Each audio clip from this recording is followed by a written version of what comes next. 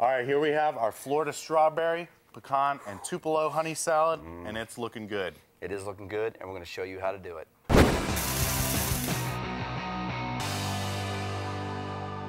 All right, Chad. First thing we're going to do to make our salad today, start with a vinaigrette. Let's do it. All right.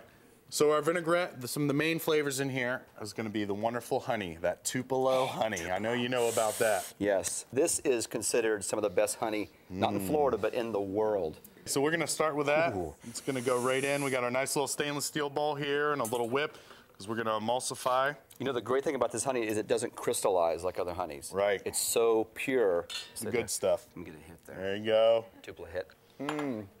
All right, so along with the honey, we're going to add a little Florida natural sugar. So we're going honey and sugar. Honey and sugar, a little bit in there. We got to get our sweet, and then we're going to balance it with our tart and our savory. So we want to definitely add a little bit of acid. Okay. So we're going to do a little bit of lemon juice. Why are you rolling it? Ah, very good question. The reason I roll the lemon on the board like this is kind of loosen up the juices inside. Sometimes lemons can be very hard and they have their segments that hold all the juice. So by rolling it, it loosens it up. So when it's time to squeeze it, the juice should come right out. Gosh. Watch the juice in your eye. Whatever you did works. So we're going to squeeze a little lemon juice in there. Yum, yum, all right, yum. next we're going to add our vinegar. It's a little cider vinegar. It's going to give it some good flavor. All right, so we're going to have you whisk. And the whole thing about a vinaigrette is the emulsification. So it's basically bringing that oil and the water together as one. You want this on liquefy or pulse? Or what? Yeah, I want this on high-speed turbo. And I'm going to slowly drizzle this as you go. I'm afraid I'm going to start a fire here with this friction here. Don't start a fire. And of course, we want to season everything, a little pinch of salt. And you pre-season everything, right? That's right. You pre-season your bait. Yeah, I do. Took this guy fishing, pre-season his shrimp before he put it in the water. That's a true chef right there. That's right. Okay, we're going to drizzle slowly. So you're looking for that salad dressing consistency here. Absolutely, yeah. We don't want to see little droplets of oil hanging out in the vinegar and the other liquids. We want those all to come together as one thing. You want true emulsification. That's it. I think we're emulsified here. I think so. It looks good. So this vinaigrette is a great base. You know, pretty much from here you can make any other kind of vinaigrette. So we have our vinaigrette. Got our vinaigrette made. Now we need to start assembling our salad. We have these great strawberries here. Did you guys know that Florida produces pretty much all the strawberries during the winter months, and they go all over the country for people to enjoy. So we produce a lot of strawberries in Florida. When you go to rinse them, you only want to rinse what you're going to use right before you use it. Otherwise, they can soak up that water and become soggy. So I didn't know that. Did you guys know that? I didn't know that either. All right, so I'm just slicing up a few strawberries here, and there's a bunch of different ways you can cut them, but I kind of like to slice them. And okay.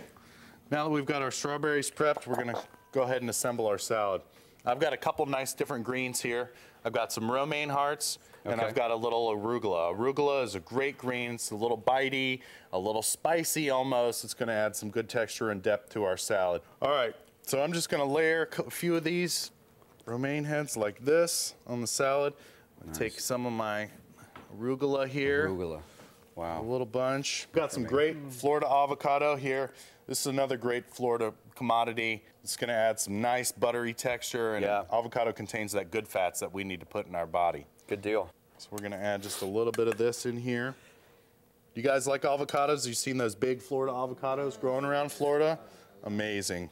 Okay, we got our avocados on, and then we'll just kind of arrange some of our strawberries here. You're going kind of fan method there, so you cut them. Yeah, a little bit of fan. You just fan them out a little bit. There's all kinds of different ways you could do it. And one of our last ingredients is going to give us some really good texture also, are these Florida pecans. Pecan? Pecan. Or pecan? You can. Give it a try. Oh! Dang it, man. So I'm just going to kind of place these around the salad a little bit.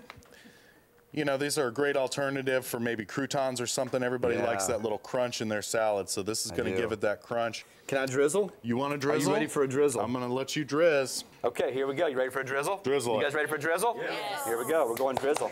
All right. I'm going outer drizzle. I'm going to work my way in.